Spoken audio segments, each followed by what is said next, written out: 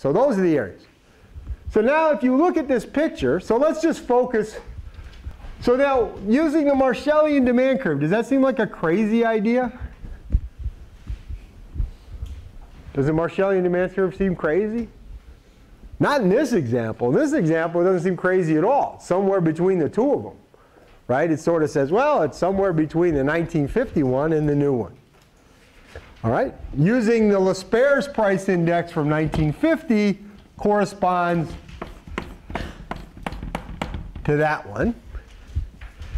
And you can see this is an example where we've understated the fall in the cost of living using the Laspeyres index.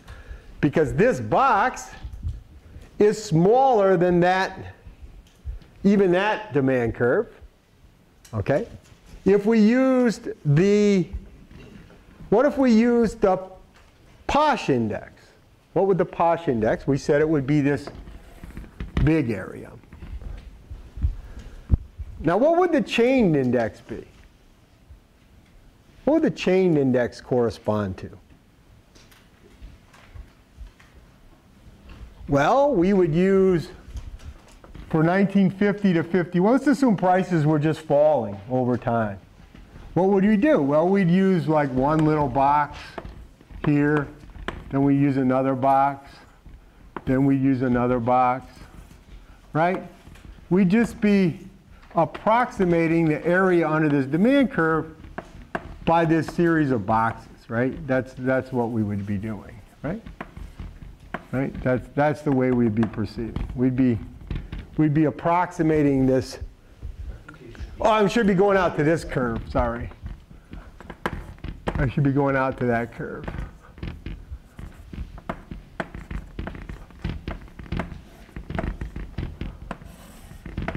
Right? Now what would Fisher's index do? What would Fisher's correction be? What would Fisher do for a given change? So Fisher would, Laspeyres would do this, Paasche would do this, right? And then Fisher would correspond to, like, so but Laspeyres would only do that, right? Would just do that little rectangle. The Paasche index would do the big rectangle.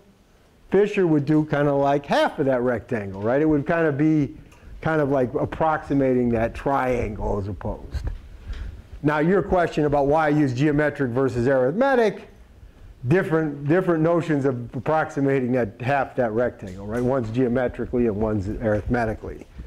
The nice thing about using the half is that it's going to accumulate real nicely when I multiply all these terms together. I'm going to be able to collect all those price terms together, and I'll be able to collect all those quantity terms together because it's going to separate out real nicely. I'm going to split each year into a bunch of powers, and then I can collect all the price and quantity. If I was adding them together, the world doesn't work out so nicely, right?